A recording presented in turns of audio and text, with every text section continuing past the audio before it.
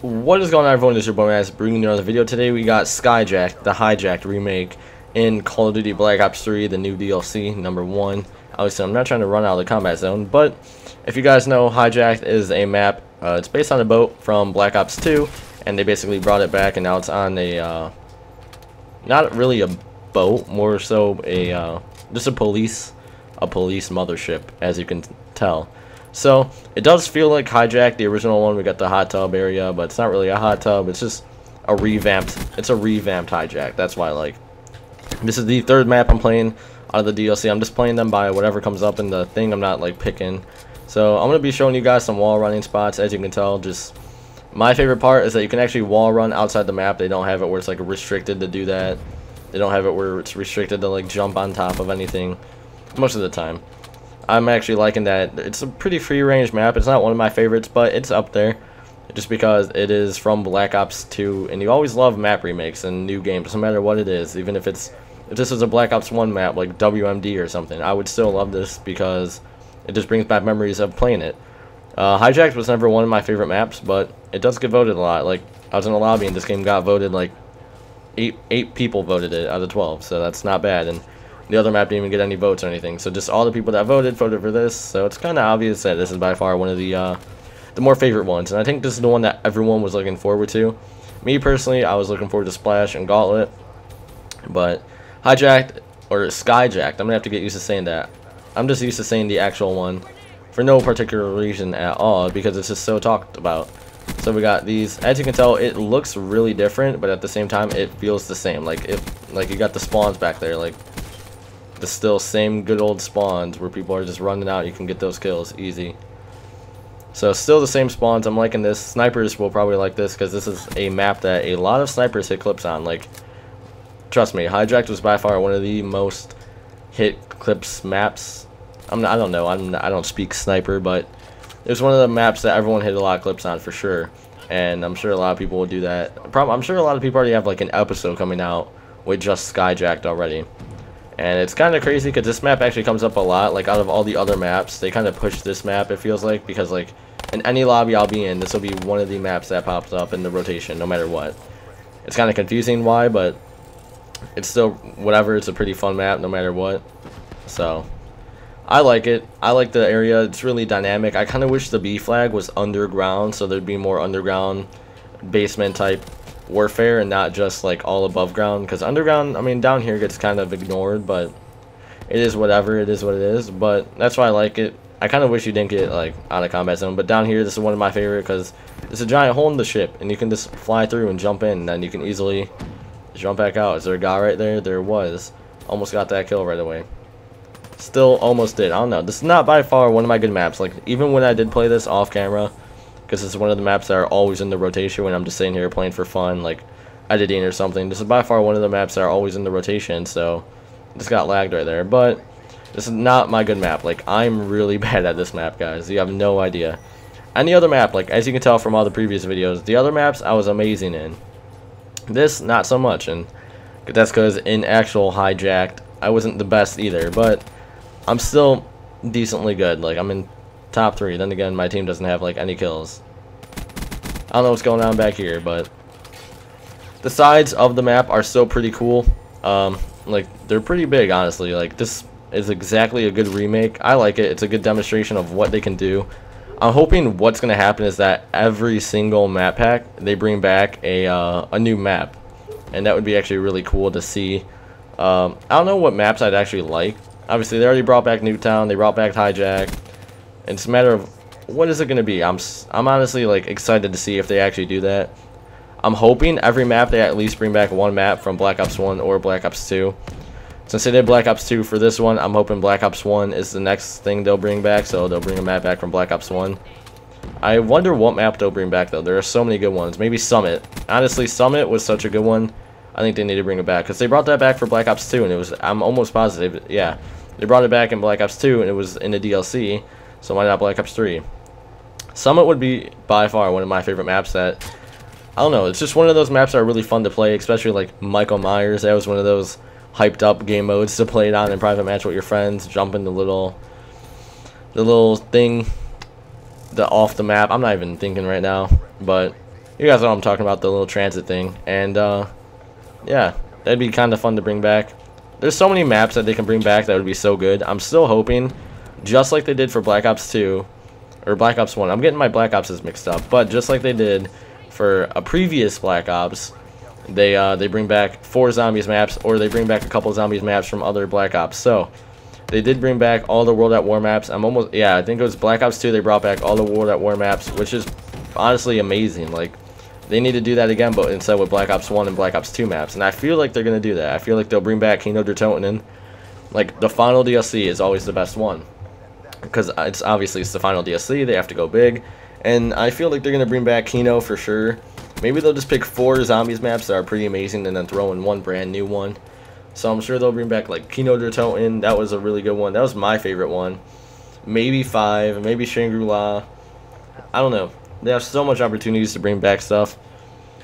Like some World at War maps, maybe 1 World at War map, 1 Black Ops 2 map, and 2 Black Ops 1 maps. Who knows? Who knows? They have so much they can potentially do with this game. It's pretty cool. I'm actually like excited to see what's gonna happen. That's why Black Ops 3. That's why I went all out for Black Ops 3. I got the Black Ops 3 PlayStation 4, all that other good stuff. That's the reason why you gotta go out, because I want this to be the Call of Duty that I completely max out. And by completely max out, I mean just there's literally nothing that I can do anymore. So I want to hit max prestige on zombie. I have until next November, basically.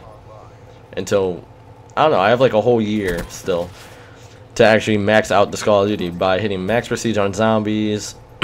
Level 1000 on here, that would take forever. But level 1000 on here, beating campaign on like all the difficulties, getting a lot of the achievements or all the achievements, getting all the challenges, basically completely maxing out the game where it looks like it was modded, like where it literally looks like it was an owner's account or something, like a game dev's account, because obviously I'm assuming like David Vonderhart has like a hacked account, maybe, if he plays this game, just with everything. And I'm sure that's what I want, like dark matter, that'd be cool, diamond on all the weapons, gold on all the weapons. I think that would honestly be really cool to have, and that's why I want to go all out for this game. So it kind of sucks I had to wait till Christmas to get it, because like I was a little bit late to the party, because I had it on the Xbox 360, but I don't want to max it out on the Xbox 360. I mean, I thought about it.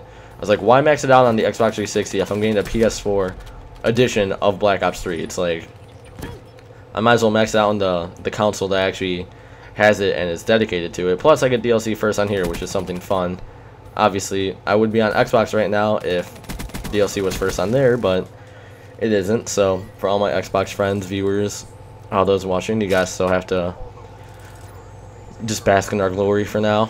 But honestly, I want to max out this game. This is by far one of the games I want to max out. I have not really maxed out the Call of Duty. I haven't hit max prestige on any COD. I'm almost positive I haven't. Like, I've played COD forever, and I don't think I've hit max prestige on any Call of Duty. Like, on Modern Warfare 2, it was modded. I got in a modded lobby or whatever. Modern Warfare 3, they just kept adding on prestiges, and they gave you prestige 30, and it's like, oh god. And there's just so much, but I want to actually max out this Call of Duty. That'd be really fun to do so, and I'm excited to try to do that. I have a pretty long while to go. Obviously, I'm only prestige 1. If I play just a little bit every day, I can get there. And then I think what I'm going to do is, after I prestige a little bit, hop on zombies and literally just grind out zombies. Like, play zombies every day for a little bit just to level up. Or maybe only on double XP weekends, play multiplayer. Because zombies is really hard to level up. Like, it's harder to level up than multiplayer. So I think what I'll probably do is try to level up maybe 1 time a day on zombies from just non-double XP. And then when it is double XP, play a couple matches of multiplayer, go play a couple matches of zombies, switch back and forth. You gotta do that just so then it equals out. And besides, if there's a lot of double XP, then I'll probably get it pretty soon. And I feel like there's gonna be some soon, maybe just for fun or next DLC. Like, they should have had double XP for this DLC. That makes sense, because you know people are still getting it. I mean, it's in the normal rotation, so I'm assuming that if someone is in the game and they don't have the DLC, they're gonna have to leave the game, which sucks for them, I guess. I bought the season pass, so I bought the season pass for not for every Black Ops, but I did buy all the map packs for every Black Ops. So Black Ops 1, I didn't buy the season pass. Black Ops 2, I bought the season pass, I'm pretty sure. Advanced Warfare, no, I think Advanced Warfare was the one game I bought the season pass for the first time. Black Ops 2 and Black Ops 1, I bought every map. I don't know, Black Ops is by far one of the best Call of Duties. Modern Warfare is up there, but Black Ops will always hold like the crown of it, just because they make really good games. Treyarch, like honestly, like insanely good games. Like they're pretty good. Same with Activision and Treyarch. They make pretty good Call of Duties. This is by far, I think this will be the Call of Duty that will go down in history. Then again, it is the first COD that is on exclusively first for PlayStation, so that's why it will go down in history, because this is the COD that PlayStation signed with Black Ops, or Call of Duty signed with PlayStation instead of Xbox. It was a big thing. I remember watching it on whatever, a live stream or whatever. I was like, so crazy. I should have grabbed that. I'm being too nice, because I remember that happened and literally Twitter broke down. So there's so much that can happen on this game. I feel like the next DLCs are only going to get better. I'm very pleased with this DLC. Like, I am happy that this is how it came out. Like, they did a great job on this. I applaud them. And I don't know, I personally really like this. This is one of the cool DLCs. Like, they actually have a lot of DLCs in every well, only 4 DLCs, but out of all of them, this is probably one of the cooler ones out of all the Black Ops. So out of 8 DLCs, this is probably the cooler one, just from the previous Black Ops, not including these 4. I don't know, this is pretty cool. I like it so far. I always go all out for COD, because then again, it is like the only game I can play like that doesn't get boring. Like, it might get boring, but it's not the same thing every game. Like Minecraft, I can play like 24/7. Black Ops, or any Call of Duty, I can play 24/7. Then there's games that like I cannot play 24/7, like Uncharted, Batman, just because like I need something new. I need a change, and this is why I like playing this game. It's pretty fun. I like it. If you guys are watching this video and you don't have Black Ops, you should buy it. I don't know what you're doing. Of course, I get it right when the game's about to end, right there. Anyway, 38 and 22. One of the more games I've gotten better kills in. We actually lost this game. We barely lost it, but as you can tell, no ladders. He just jumped down, and who knows what that guy was doing. He wasn't even looking at them. But this was Skyjacked, the Hijacked remake from Black Ops 2. If you guys enjoyed the video, be sure to leave a like, comment, subscribe. Don't forget to drop a like, subscribe. If you're not already, this has been your boy Maz, and I'm out. Peace.